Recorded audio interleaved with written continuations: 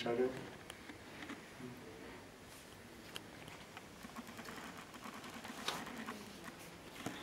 See here, white's gone over the line a bit, so let's tidy that up a bit.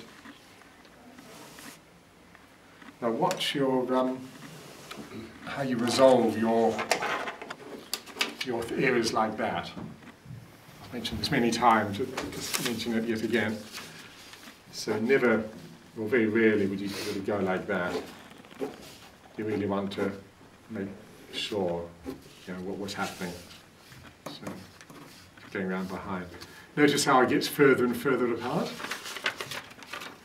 See, it gets further and further apart. So you wouldn't want to do this.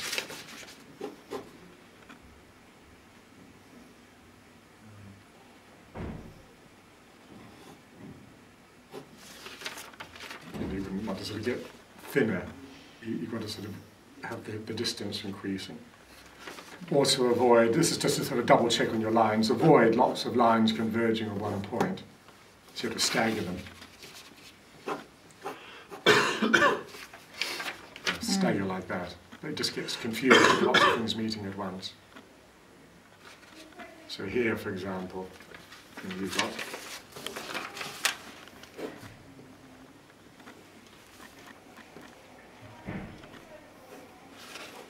you sort of stagger those lines so rather than meet like that.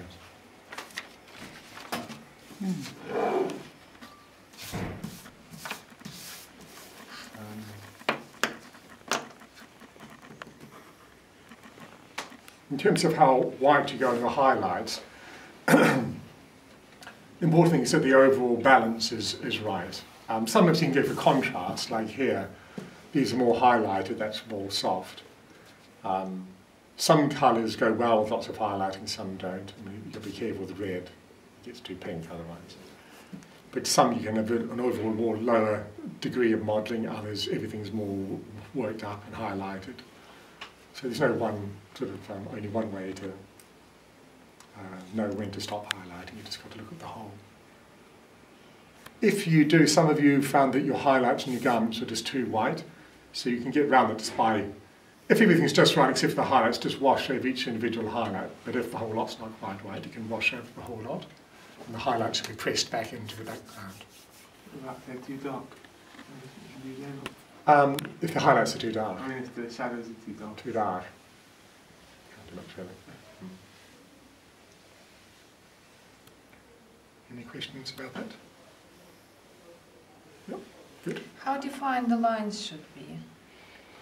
Well, it should be articulate, it should be clear what they're doing, but you want a bit of a softness to them.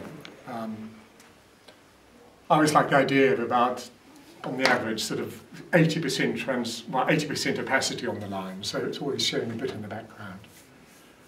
If they are more opaque, you don't want too big a jump up, so you don't want sort of 50% blue-black and then 100% black.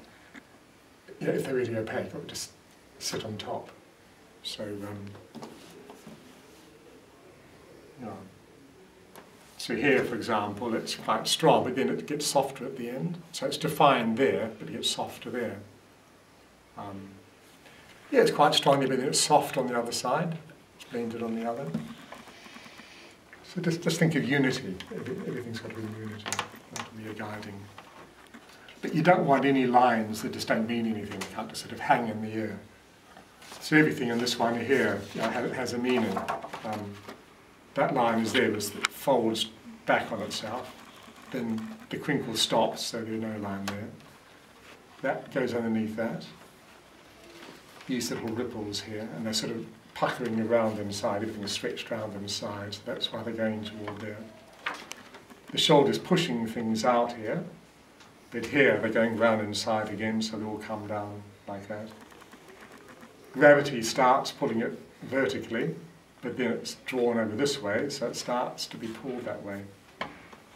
Gravity is pulling down the middle, so these are all coming down evenly, but then because the garment's to the side, they begin to swirl around. So everything must relate to all the forces.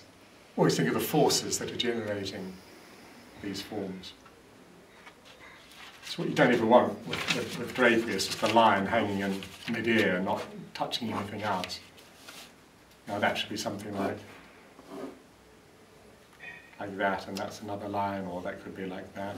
You know, it has meaning. That has no meaning.